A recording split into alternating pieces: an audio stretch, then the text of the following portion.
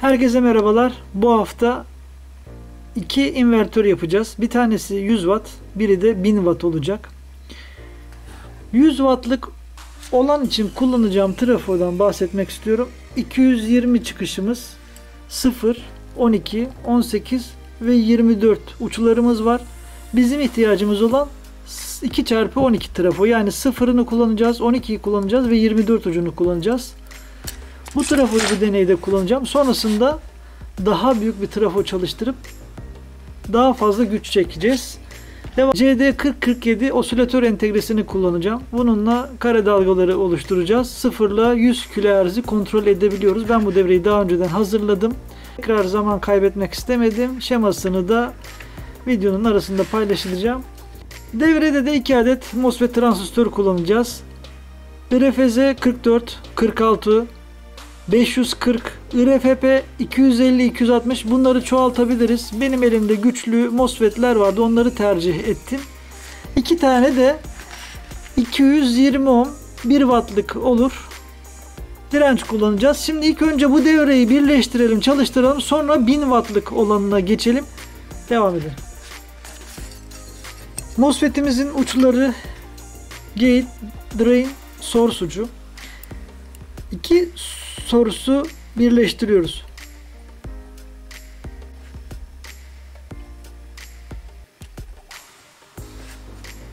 İki tane 220 ohm'umuz vardı. Onları hemen gate'lerine lehimleyeceğim.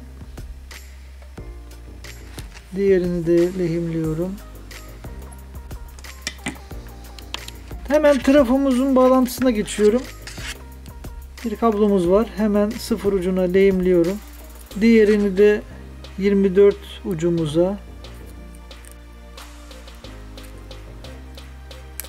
Bunu direğine bağladım.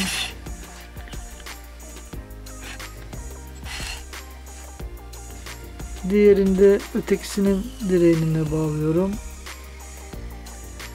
Şu şekilde. CD4047'nin bağlantısına geçelim. 4 tane ucumuz vardı. Beslemesi 12 artı eksi. Diğeri de osilatör uçlarımız. Besleme ucunun kırmızı olanını trafonun orta ucuna bağlayacağız.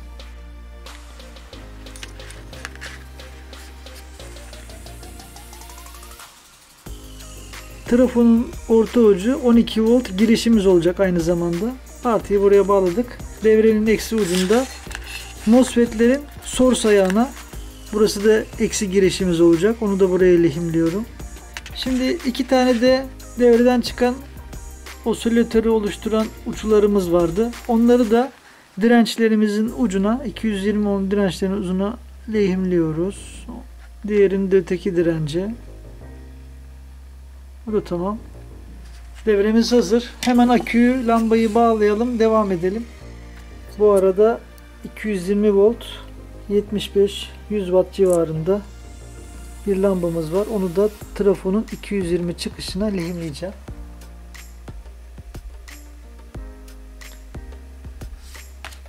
Bu da tamamdır. Akümüzün eksisini mosfetin source'una bağlayacağım. Burası eksi girişimizde. Lehimledim. Evet, her şey hazır. Artı ucumuzu trafonun ortak ucuna bağlıyoruz, çalıştırıyoruz. Tam 220. Çok güzel. Şöyle küçük bir değişiklik yapalım. 225, 228. Görüyorsunuz, değiştirebiliyoruz. Bizim ihtiyacımız olan 220-230 arası olacak. Böyle yeterli. Çok güzel çalıştı. Şimdi bu devreyi biraz daha büyüteceğiz. 1000 watt civarında bir trafo çalıştıracağım. Trafo hazırladım ama burada bazı değişiklikler yapmamız gerekiyor ki çok daha fazla akım çekeceğimiz için mosfetlerin sayısını arttırdım. Devrede kullandığımız 4047 entegremiz çıkış gücü olarak 0-10 mA civarında. Mosfetleri sürüyor ama çok yüksek akım çekilen devrelerde tek başına çalışmaz. Bunun önüne mosfetleri sürmek için IR2110 dediğimiz bir preamfi entegresi kullanmamız gerekiyor ki çok daha fazla akım çeken devrelerde buna ihtiyaç olacaktır. Çünkü mosfetlerin sayısı arttıkça ve akım çekilmeye başladığında bu sürücü olmadan bu sistem çalışmaz. Böyle osilatör, arkasından bir sürücü entegremiz ve sonrasında mosfetlerin kullanımı bu şekilde olması gerekiyor. Onu başka bir devrede yapmayı düşünüyorum. Ben şimdi bugün 1000 wattlık devrede 8 tane mosfeti kullanacağım. Şimdi ne yaptım burada onu anlatayım ilk önce. Biz 2 tane mosfet kullanmıştık. Her bir mosfetin üzerine 4 tane paralel bağladım. Yani 4 bir tarafta, 4 bir tarafta oldu. Orada kullandığım 220 ohm direncin yerine de 160 ohm direnç kullandım. Bunların hepsi birbirine paralel bağlı. Yani bu sıra paralel, burası da paralel. Trafom da yaklaşık 1000-1500 watt gücünde bir trafo kullanacağım. Ne var ki az önce söylediğim gibi ikisi beraber çalışacak ama hakkını vermeyecektir. Eğer 2000, 3000 ya da 4000 watt kullanılacaksa IR21 entegresiyle onu güçlendirmemiz gerekiyor. Bu 1500-2000 watt aralığında bir trafo. Ama ne var ki bu devreden en fazla çekebileceğimiz watt 1000 watt'tır. Daha fazla çekemeyiz. Ve bir şey daha ihtiyacımız var. Artık küçük akü kullanamayız. Yani 7 amperlik bir aküyle 1000 watt çekmemiz mümkün değil. Ben bunu sadece deneyde kullanmak istiyorum. Burada akım çekilecekse güce ihtiyacımız var ve güçlü bir aküye ihtiyacımız var. En az 80 ve 100 amper akü olması gerekiyor. Ben bağlantıyı bunun üzerine kurayım, çalıştıralım, devam edelim. Bağlantılarımı yaptım. Her şey tamam. Trafomuzun uçları, trafonun ortak ucu, 12 voltu buradan vereceğiz. Lambamızı da bağladım. Şöyle göstereyim. Trafonun 220 çıkışı burada. Lambamı da bağladım. Burada esasında matkap veya ispiral taşı gibi bir şey de çalıştırabiliriz. Ben lambayı yine örnek vereceğim. Mosfet sayımız 8. Zaten çok güçlü. Burada sadece dezavantaj akümüz. Akümüz kötü. 7 amperlik aküyle çok fazla akımlar çekilmez. Evet. Çalıştı. Hemen çıkıştan bir voltaj ölçüyorum. Bu taraftan. Şu anda 216 voltumuz var. Trafo biraz zınlıyor çünkü bu iş için uygun bir trafo değil. Vernikli ve izolasyonu tam olan bir trafo kullanmak gerekiyor. Bunun sargıları açık.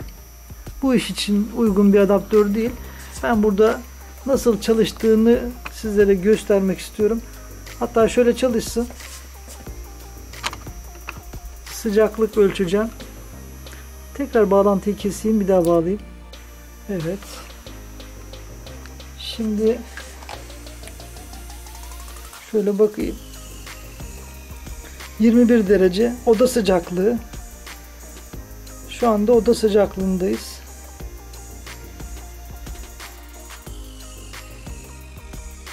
Görüyorsunuz. Yine 22 derece. Değişiklik yok. Gücü nispetinde bir ispiral ya da matkap çalıştırayım. 600-700 wattlık ispiral taşım var. Şu lambayı sökeyim. Bunun yerine matkabımızı ya da ispiralimizi buna bağlayacağız.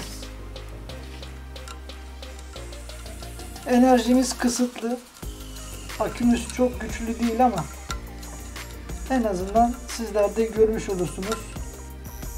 220 fişimizi yaptık. Bağlantıyı kurduk.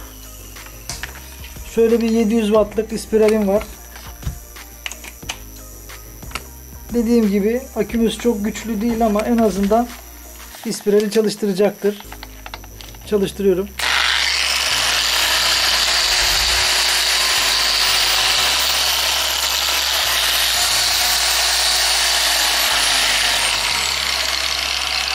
Ölçü aletimi devrenin üzerine bağladım. Şu anda 14 voltumuz var. İspirali açıyorum.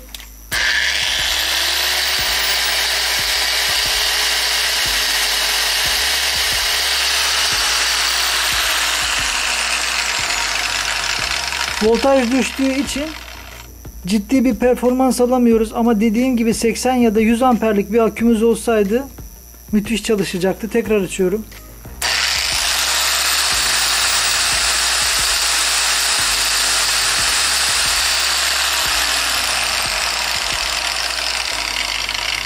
Devrede sorun yok. Devre çok güzel çalıştı. Sadece buradaki tek sıkıntı akü. Akümüz olmadığı için istediğimizi yapamadık. Sorun yok. Devrenin çalıştığını ispat ettik. Gelecek videolarda görüşmek üzere. Sağlıcakla kalın.